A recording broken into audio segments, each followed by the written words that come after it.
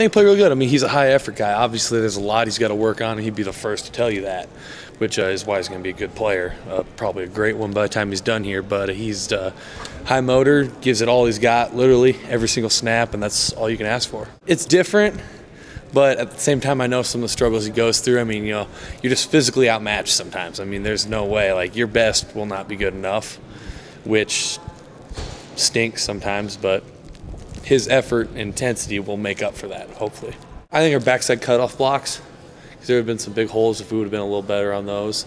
And then just, you know, overall, we just need to execute a little crisper. That's what I would say. We just need to execute a little crisper. They're big. I mean, they're the strength of their defense, but that's how I'd want it. I'd want our O-line going against the strength of their defense. I'd take that.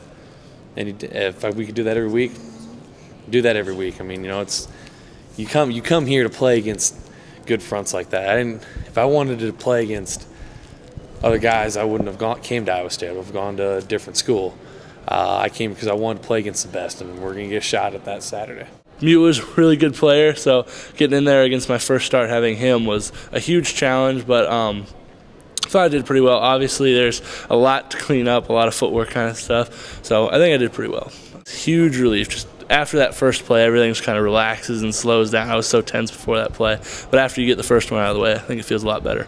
Actually, I was real nervous going in on Saturday morning, Friday night, but right before the game, it was less nervous, more anxious to get out there, just out pumped, going to Jack Trice for the first time. I mean, it was just awesome.